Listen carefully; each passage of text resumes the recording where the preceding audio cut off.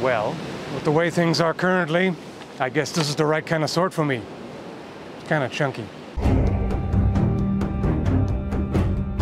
This is a Shodao, which apparently translates to hand knife, from the Song Dynasty. And this is definitely one of the widest blades I've tested.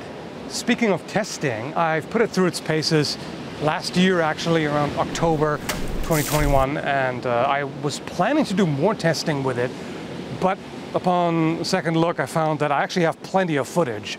I did quite a bit of testing already, so that should suffice. So we're going to take a look at it.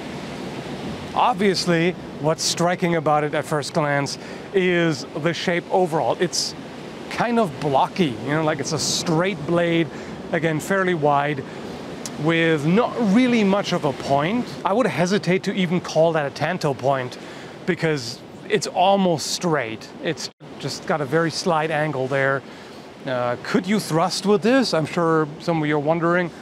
Yeah, you could. I mean, against an unarmored opponent, if you thrust with this powerfully while putting your body into it with footwork, I'm pretty sure this would penetrate. Probably not so good against armor in the thrust, but this does seem to be a cutter either way. Apparently intended primarily for single-handed use, even though the long grip allows for two hands. That's what I generally prefer, just because I've done more two-handed sword practice, and I'm not trained in Chinese swordsmanship anyway, so all I can do is just bastardize it basically with European techniques, which obviously it's not designed for. But either way, it's enough to use it, find out how well it's made. For the blade, LK Chen offers two options. This one here is made of GB60 Si2 M&A spring steel, which unfortunately I couldn't find any information about on the internet when it comes to things like edge retention, toughness, hardness, wear resistance, all of this. I can just show you the components of this alloy. Otherwise, all I can say is from the test, it seems perfectly fine. It did stain a little bit from the tatami cutting in spite of wiping it down frequently, but not as much as some other blades I've tested.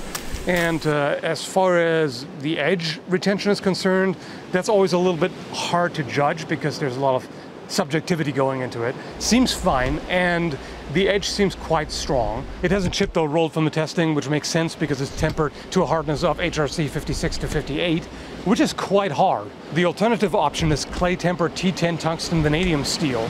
So with the differential hardening, you get an edge hardness of HRC 56 and spine hardness of 40 to 45. So the edge overall is quite hard. The spine is softer for impact shock absorption.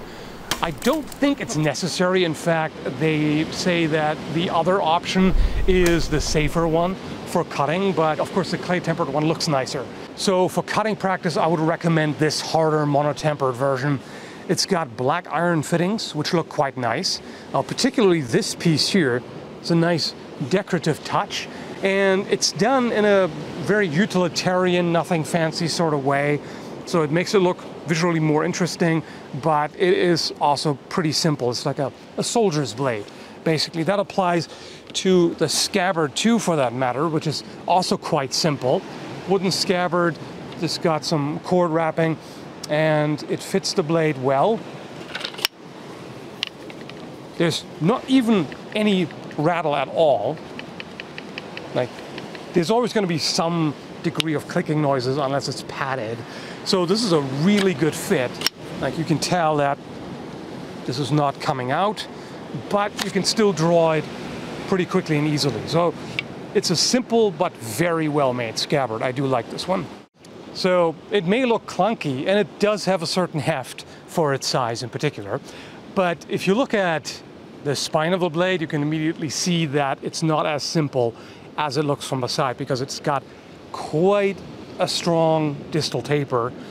It thins out significantly toward the point, which brings the balance closer to the handle than you would think. It's still not terribly close to the hilt. It is a dedicated, powerful cutting sword after all. Even though I prefer to use it with two hands, it's not difficult to wield single-handedly. It's the kind of sword for broad, sweeping, powerful cuts and keeping the momentum going, as opposed to stopping it in a forward position, which you can. It's just a little more exhausting than with a more nimble sword. it works quite well in that regard. And again, it's a powerful cutter. I used a number of different targets, water bottles with or without wooden dowel inside, sometimes wrapped in leather, tatami mats obviously with and without dowels, etc. So I got a pretty good amount of cutting done overall, and also including some heavier chopping into wood. Unfortunately, a lot of the footage of the harder testing that I took turned out to be useless. I overestimated how much daylight was left, and the camera the GoPro couldn't handle it. So it's garbage image quality, unfortunately grainy, you can barely see what's going on, so not particularly useful.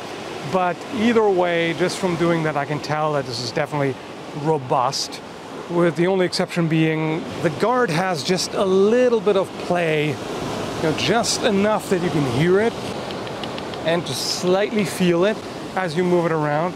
It seems tight, but there's a little bit of rattle. You tap it. Not enough to be a problem, and they were planning to take steps to improve that and make it even more durable. I don't know if they have yet. Either way, from the testing I've done, I don't see any problem. I haven't had any issue with it. For most people, you're not really going to break this thing. Definitely not the blade itself. The tang, if you go really crazy, maybe, but for most reasonable use, shouldn't really be a problem. But something to keep in mind. And speaking of keeping something in mind, this was sent to me as a free review sample. I don't feel particularly biased one way or another, but should always mention that.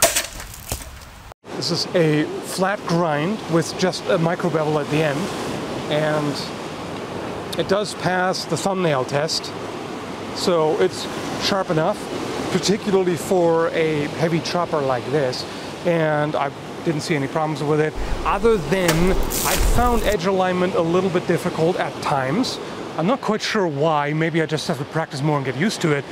The handle shape is oval, basically, so it's wider than it's thick, and it's fairly strongly rounded, which makes it comfortable.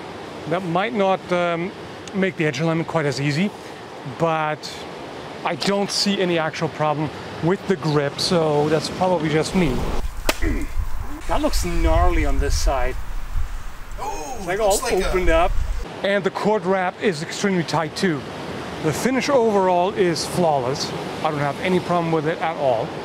I don't really have any problem with it in general. Like, the only nitpick is the slight amount of play in the guard here. But otherwise it has performed nicely. I can't say much about historical accuracy because I simply don't know enough.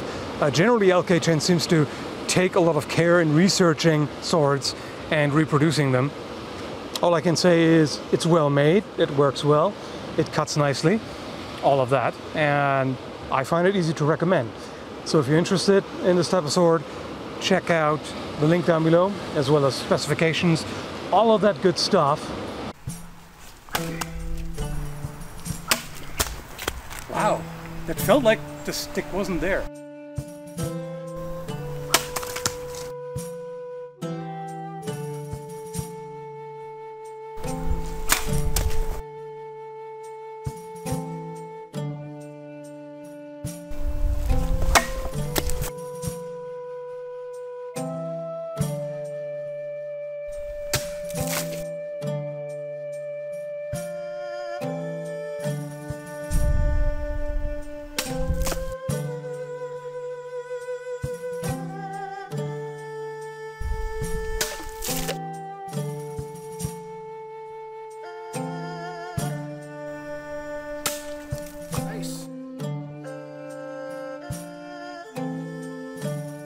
Hope you found it interesting. Thanks for watching, and have a good one, folks. I'm just going to enjoy the scenery a bit more here. It's a good day.